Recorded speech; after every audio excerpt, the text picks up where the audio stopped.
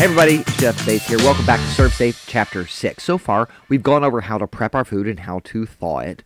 Now it's time to start cooking. The first and most important part of this section has to do with how hot you have to get different types of food to destroy the bacteria that's most likely in that food. Most of these temperatures you're going to have to memorize. There's no easy way to learn how hot chicken must be in order to be safe. We're not talking learning here. We're talking rote memorization. You have to memorize these numbers because the only way to reduce pathogens in food to safe levels is to cook that food to its correct minimum internal temperature. You may say to me, "But Chef, I don't have to memorize it. I can look it up on my phone." Well, that's possible, I suppose. If you were only cooking one type of food at a time, or you worked somewhere where you could wander around a busy-as-hell kitchen with your phone out, trying to look up if pasta needed to be cooked to a specific temperature when it was being served with sausage, let me know how that works for you. For the rest of us, people who like being competent, we have to know the different temperatures each food needs to reach for safety. We also want to know how long we have to hold each of those foods at that specific temperature to kill potential nasties that will make us sick. The FDA recommends cooking food to the minimum internal temperatures that are listed in the next handful of slides. For the next few minutes, please keep this in mind. While cooking can reduce pathogens in food to safe levels, it will not reduce spores or toxins they may have produced. For this reason, it is critical to handle food correctly before it's cooked. So let's start with the foods we have to cook the most, like poultry, which is just a fancy word for chicken, turkey, and duck. Stuffing made with fish, meat, or poultry, like these gorgeous crab stuffed shrimp, they need to come up to the same temperature, 165 degrees for 15 seconds. Stuffed meat, like meatloaf. You didn't know meatloaf was stuffed? That's sad. Of course it's stuffed. It's stuffed with like bread and eggs, onions, all kinds of yumminess. Stuffed seafood, like this beautiful stuffed baked cod, and stuffed poultry, like chicken cordon bleu. Stuffed pasta, like ravioli or lasagna. And all the dishes that include previously cooked TCS ingredients also have to be cooked to 165 degrees Fahrenheit. Think Italian wedding soup. It's a good example. It contains previously cooked sausage. Previously cooked TCS foods need to be brought up to 165 degrees Fahrenheit for 15 seconds, regardless of what kind of food it is. We'll talk about that later on when we get to the section on reheating. At 155 degrees Fahrenheit, we're looking at another batch of food. You'll notice that most of this food has been handled or prepped in some way. The beef has been ground, the ham has been brined or injected, the meat has been tenderized. A basic rule of thumb is the more you mess with food, the hotter you have to cook it. It makes sense, right? The pathogen is on the outside of the meat. We grind it up into some delicious hamburger, and all the pathogens which were on the outside are now on the inside.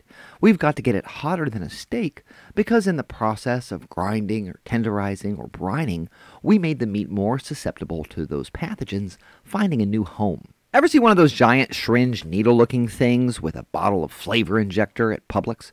When you inject flavoring or brine into meat, like this delicious honey-smoked ham, you are increasing the risk of pathogenic growth. Sometimes we grab a hammer and smack the hell out of a tough cut of meat to make it more tender. This is called mechanical tenderizing. If you smack your steak with a hammer and make yourself a delicious country fried steak like this one, you've got to cook it to 155 degrees Fahrenheit and hold it there for 15 seconds. Here's a word you might not know. Ratites. Ratites are large, flightless, delicious birds. They include ostrich and emu, like this ostrich steak that's cooking on my grill. Ah, the smell. Ground seafood also has to be cooked to 155 degrees for 15 seconds, like this New England-style crab cake sandwich, which is delicious. Lastly, shell eggs that are going to be hot-held for service have to be cooked to 155 degrees Fahrenheit and held there for 15 seconds. So if you're going to put a bunch of scrambled eggs on your buffet table at your breakfast joint, you got to cook them to 155. Some smart student's going to ask me, "Hey, what about pasteurized pooled eggs? How hot do we have to cook those?" Well, since pooled eggs that have been pasteurized are technically safe to eat without cooking at all, as long as you aren't feeding a high-risk population, they don't have a temperature requirement. You could, I guess, put pasteurized eggs in a glass and let your guests sip them through a saw. I mean, it would be nasty, but I've seen it done in a couple of bars where raw egg is part of the garnish, which is gross. At 145 degrees Fahrenheit, we're talking about more substantial cuts of meat that have less chance of being contaminated because they have been handled less. If this cut of salmon was cut up and turned to a salmon burger, it would have to be cooked to 155. But as long as it's whole, it can be grilled to 145 degrees Fahrenheit. This temperature range includes all whole fish, shellfish, and crustaceans. Steaks, chops of pork, beef, veal, and lamb are also cooked to 145 degrees for 15 seconds, like these gorgeous pork chops just begging for a turn in my saute pan with a little sage butter, a touch of garlic, maybe some peppered brown sugar. God, I'm hungry. Commercially raised game like venison, rabbit, goose, and quail are in the same temperature category as whole fish and whole cuts of meat. That's 145 degrees Fahrenheit. You might have tried some commercially raised game and not even known that's what you were eating. Fried gator tail is a very popular form of commercially raised game, like this woman is stuffing into her gaping mouth hole. It looks delicious, but God, she's kind of gross. The last food item that needs to be cooked to 145 for 15 seconds is shell eggs that are going to be served right away, immediately, like this omelet that's made to order. Again, if you're using pasteurized shell eggs, you could cook this omelet to a lower temperature. Unpasteurized shell eggs need to be cooked to 145 if they're being served right away, and 155 degrees if they're going to be cooked now and served later. Keep that in mind. That matters. Large roasts have their very own category. A 10-pound cut of beef has to be brought up to 145 degrees Fahrenheit and held there for 4 whole minutes. Everything else is 15 seconds. This is 4 minutes. But here's the problem. If you cook a roast that hot, you'll overcook it a lot. The answer? Cook it to a lower temperature and hold it at that temperature for a longer period of time. Now, I know that chart looks overwhelming. You don't have to memorize the whole thing. You just need to memorize the first temperature range and the last one. If you do, you'll be easily able to estimate any middle temperatures. So here's what you do. You memorize 145 degrees Fahrenheit for 4 minutes, and then at the bottom of the range, 130 degrees Fahrenheit for 112 minutes. Then, whatever the question is, use those two numbers to estimate the answer. For example, let's say you get this question about cooking a leg of lamb on ServeSafe. First, you'd have to recognize the fact that this leg of lamb is a roast, not ground meat or raised game animal like venison. Good. You're going to know it's somewhere in the roast range. Still looks hard, doesn't it? You can eliminate all the wrong answers if you just remember the first and last temperature ranges from the roast page. 145 degrees Fahrenheit for 4 minutes and 130 degrees Fahrenheit for 112 minutes. You might even want to just write it on a scratch sheet of paper so you know it. Okay, check out the options. You know right away that A is wrong. You hold a roast at 145 degrees Fahrenheit for 4 minutes, not 36. And you know that D is wrong because at the long end of the range, you hold a roast for 112 minutes at 130 degrees Fahrenheit, not 135. And you know that C is wrong because that's a freebie. Nothing's cooked to 125 degrees Fahrenheit. That only leaves one possible answer, B. This is one of those questions that freak people out, but it's actually really easy to answer if you memorize the range, the first and the last numbers. At the bottom of the cooking range is fruits, vegetables, and grains like rice, pasta, oatmeal, and grits, and all the bean products. Please note that you only have to cook these items to this temperature if they're going on a buffet table or are being stored on a steam table and will be hot held to serve later. In many cases, if you are serving these items right away, you don't have to cook them to 135 degrees Fahrenheit because they're considered ready-to-eat foods already. If it can be served raw, you only have to cook it to 135 degrees Fahrenheit if you're going to serve it later or put it on a buffet table. You get the idea. It might seem weird, but there are a couple of bacteria that are associated with brewed iced tea. Coliform, Enterobacter, and E. coli. To avoid them, make sure your tea brewing machine runs at 175 degrees Fahrenheit because the tea has to sit in hot water for a full minute at that degree of temperature to be safe. Gordon Ramsay may hate it, but microwaves are used in all but the fanciest of restaurants. If you are using a microwave in a restaurant or even your house, follow these rules. Cover the food to prevent its surface from drying out. Don't microwave without a lid. It'll splatter to make the inside of your microwave look like a murder scene. Rotate or stir it halfway through the cooking process so that the heat reaches the food more evenly. And this is important. Let the covered food stand for at least 2 minutes after cooking to let the temperature even out. Microwaves work by vibrating the water molecules inside food. The heat then has to spread throughout the food for all of it to get hot. Stir the food frequently to help the process along. When you're done, check the temperature in at least 2 places to make sure the food is cooked through.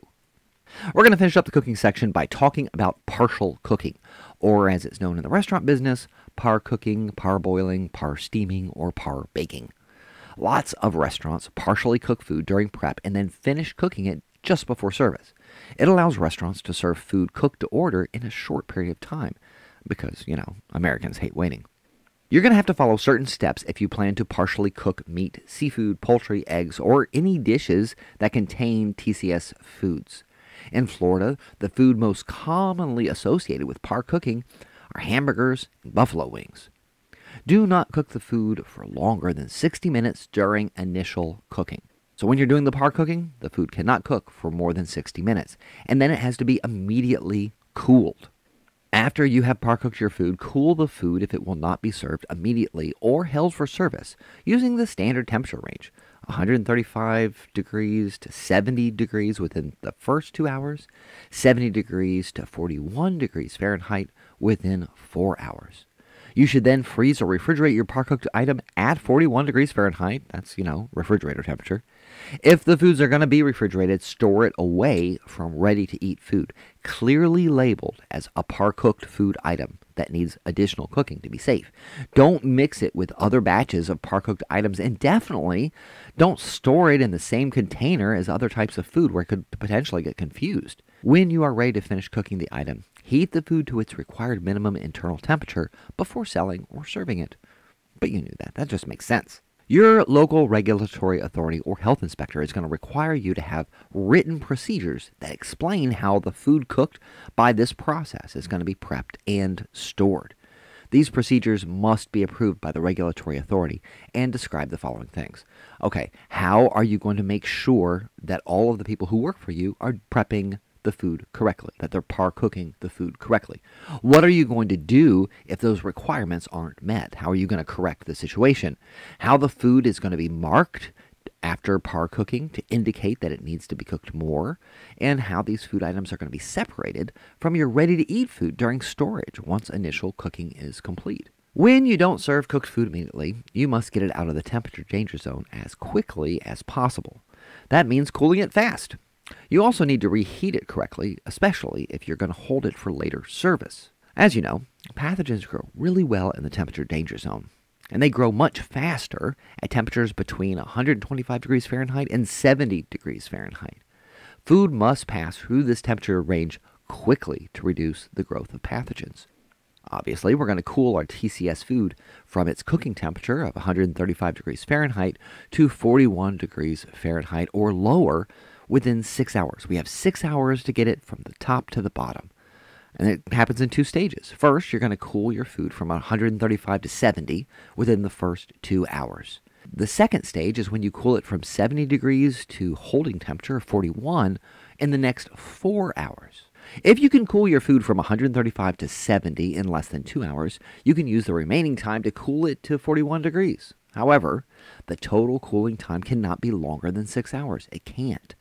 For example, let's say you got some lasagna and you're going to get it cool from 135 degrees Fahrenheit to 70, and you actually were able to do that in 1 hour. You have the remaining 5 hours to get it down to 41. Remember, and make a note and write it on your wrist with a Sharpie.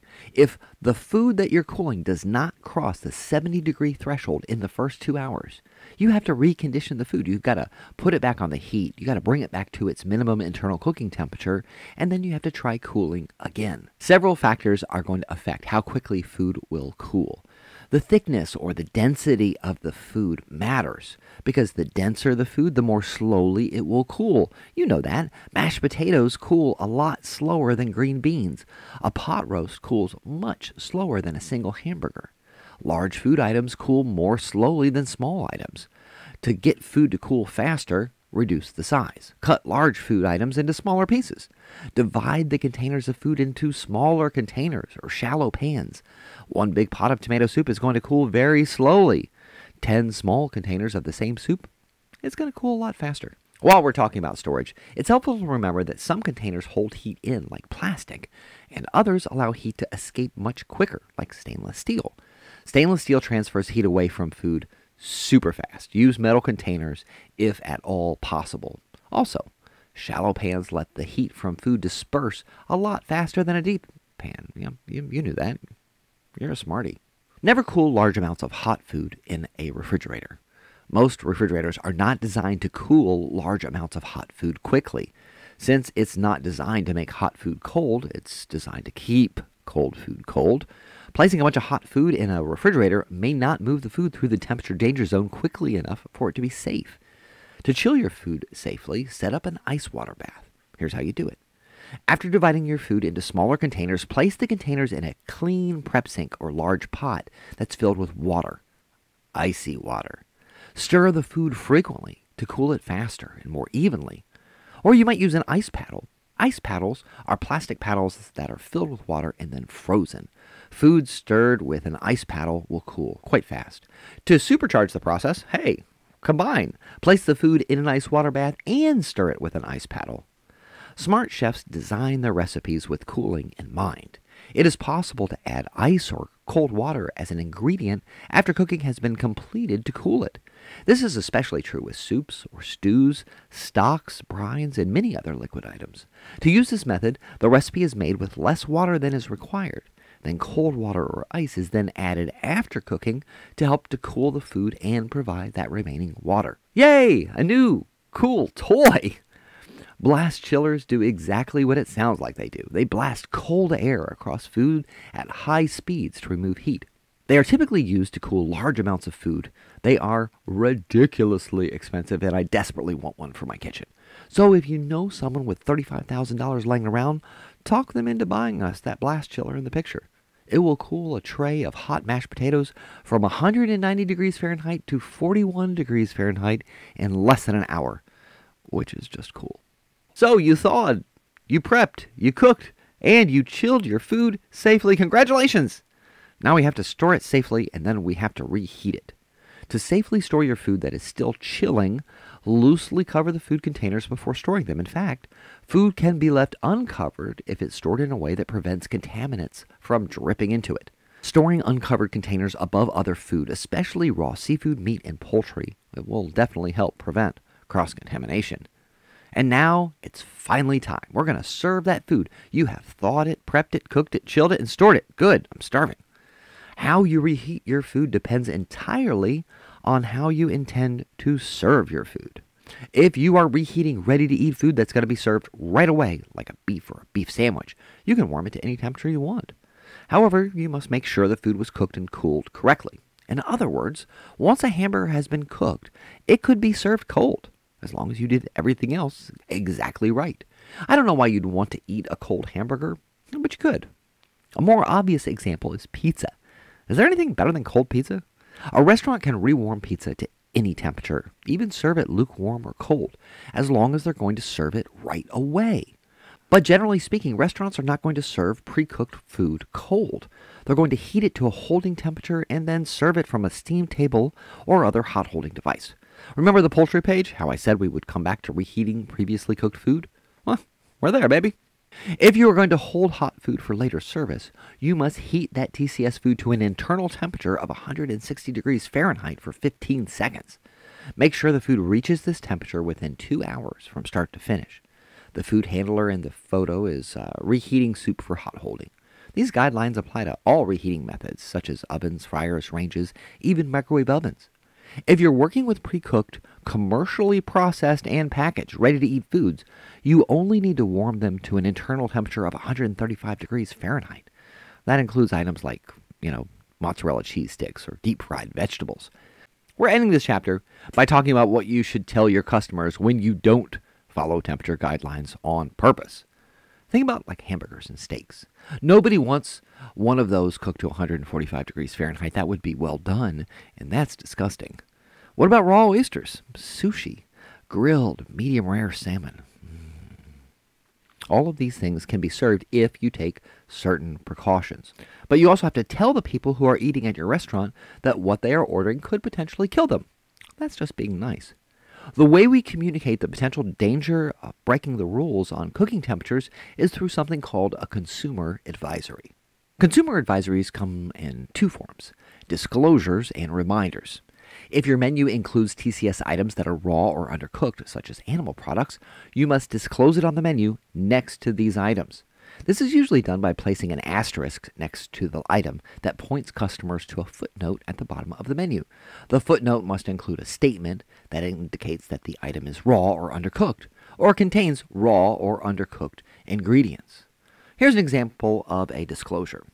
The asterisk next to the menu item points the customer to the disclosure at the bottom of the page. Remember, a disclosure tells the customer that this particular menu item includes raw or undercooked food.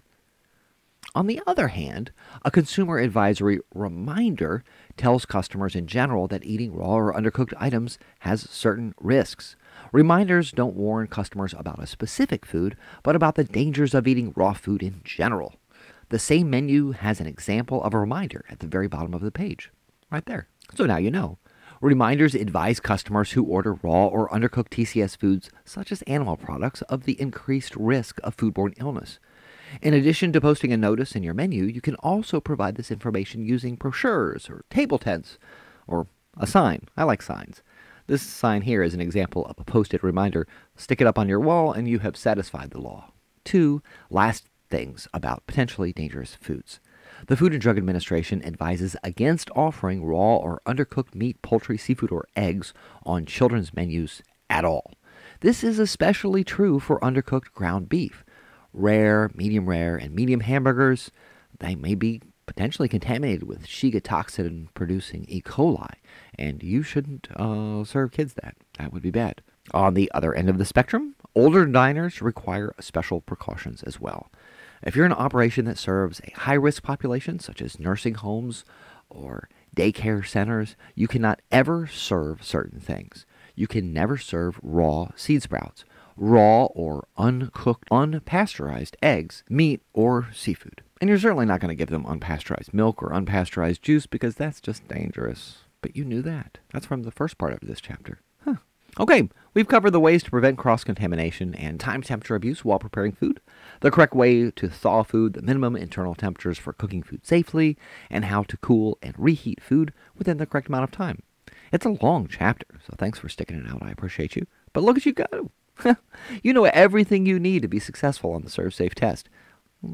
Mostly. As long as it only is going to ask you questions about Chapter 6.